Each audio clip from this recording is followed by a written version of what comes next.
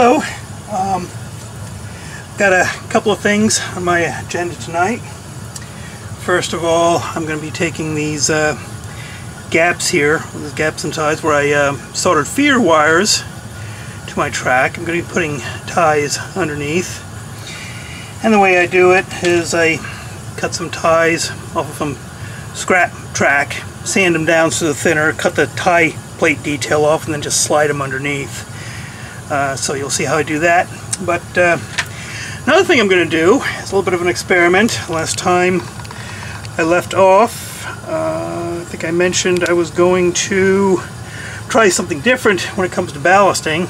I've had some people comment that my ballast seems to be way too heavy, and I have to agree with that. And I think part of the problem is I tried to put too much on to cover up the rail, the roadbed profile completely, and it doesn't really get completely covered unless I put a whole ton on it. So I'm going to do something different this time. I'm going to lay some glue along the edge of the roadbed and then sprinkle some ballast and basically, you know, get the roadbed, the sides of the roadbed ballasted, and then well, with the leftovers probably sweep it up towards the center and towards the top, and hopefully I'll get the roadbed profile covered adequately, but not with such a tremendously thick layer of ballast. So I want to go ahead and do that. I'll do that on a small test section just to see how that turns out. So this is probably about as good a place as any right here. So I'm going to be using the fine Woodland Scenics ballast, brown. So use a fine ballast for the mountain main line, and then I also have a Vineyard main line. I'm going to use green, not green, gray ballast for that. So that'll be kind of interesting, green ballast. So I've got a mixture of glue and water, probably a little bit heavier on the glue, maybe like 60% glue, 40% water, and then a couple of drops of dishwashing detergent to break surface tension. So I'm going to go ahead and just lay a bead alongside here like that. I'm going to take a brush, just kind of make sure I got the glue spread up on the roadbed. So I want the stuff to be a little bit thicker so the ballast will adhere to it, and this is probably going to take me a little bit longer to do using this method, but I hope the results come out better than they have in the past.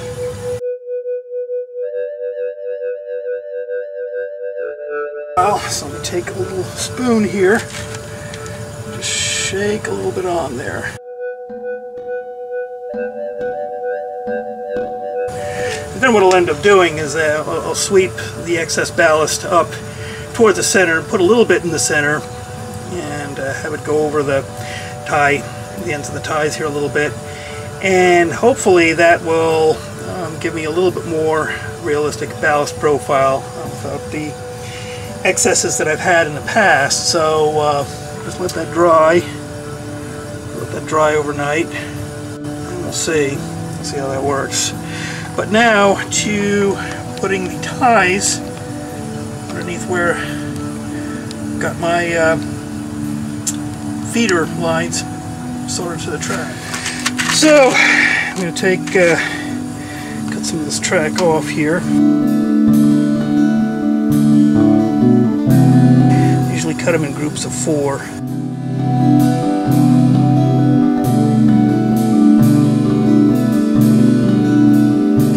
Alright, that ought to be enough for now.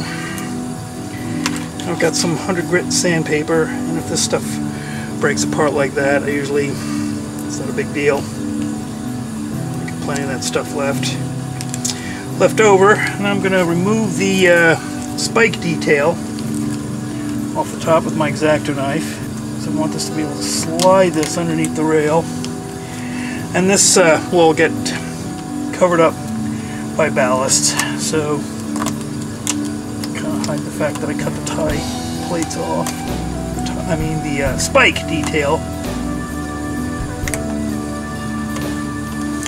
Okay, I've got a piece of 100 grit sandpaper. I'm going to take my finger and just rub it lightly like that. What I'm going to do is sand off the back of it a little bit, thin this down so I can slip it under those rails.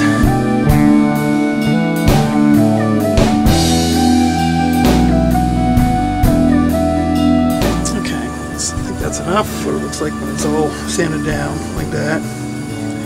More than it is to see in the light, but okay, I'm going to take this piece over here and why don't I slide it underneath, try sliding it underneath here. Got a nice spot underneath. I think that this will fit fine. Push it underneath like that, see? Help it along with my X-Acto knife, pushing it under. Make sure you sand off enough so you don't have the rail bow up here. I think this is okay. There. Use your X-Acto knife to maneuver it in place. I don't usually use glue to hold it in place, because once I get the ballast down on here with the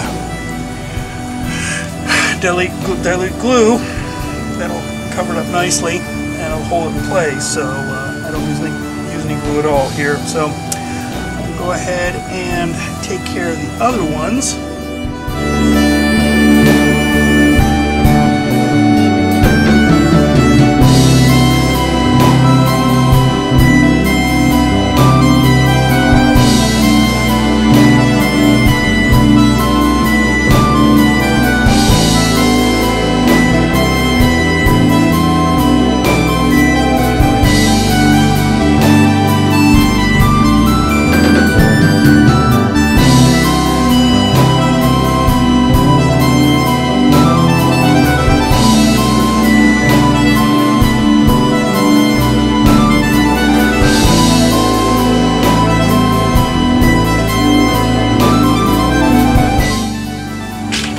This one here, I think in this one I'm going to have to,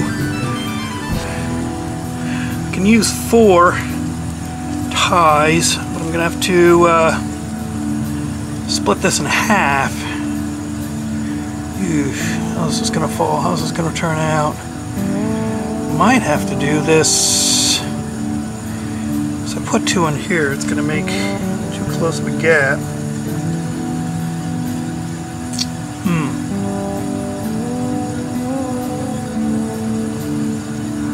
Look right. Put 3 on this side, and we'll see. We'll get it to work.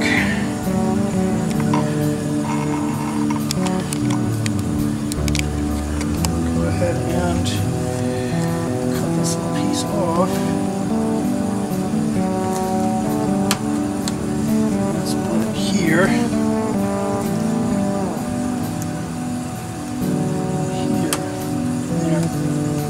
Got 2 separate pieces now.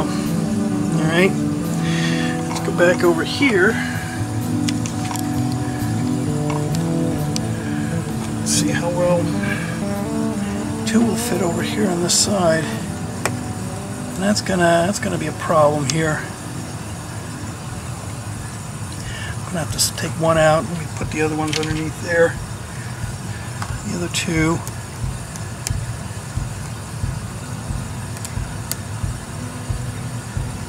Yeah, okay. Butt this up against there. So I'm gonna have to cut 1 off and just stick 1 in there, and I think that'll have to work. I mean, once I get the ballast thrown on there, it should kind of cover things up. That maybe the tie spacing is a little bit wide there, but we'll make that work.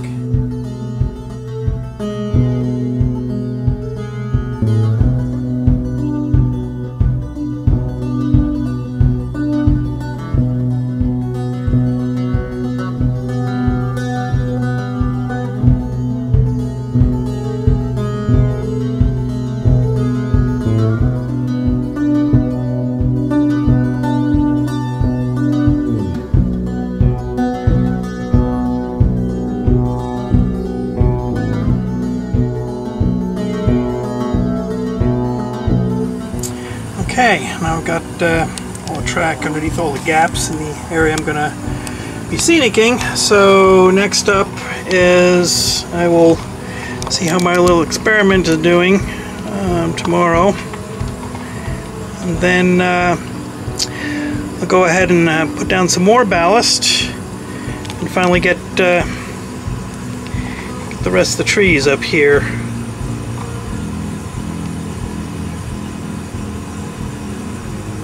Okay, now that I've let this little test section dry for a day, I end up with something that is much less out of control than what I've done in the past. I don't have these piles and piles of ballast everywhere, and clung to the sides of the rope bed very nicely, and so when I put more ballast down the middle, I can be a lot more sparing.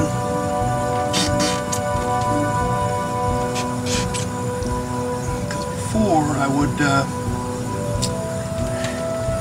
put a whole mound of ballast in the middle and then have it push over the top of the rails and down the sides of the road bed, and that's how I would ballast the track. And here this way I can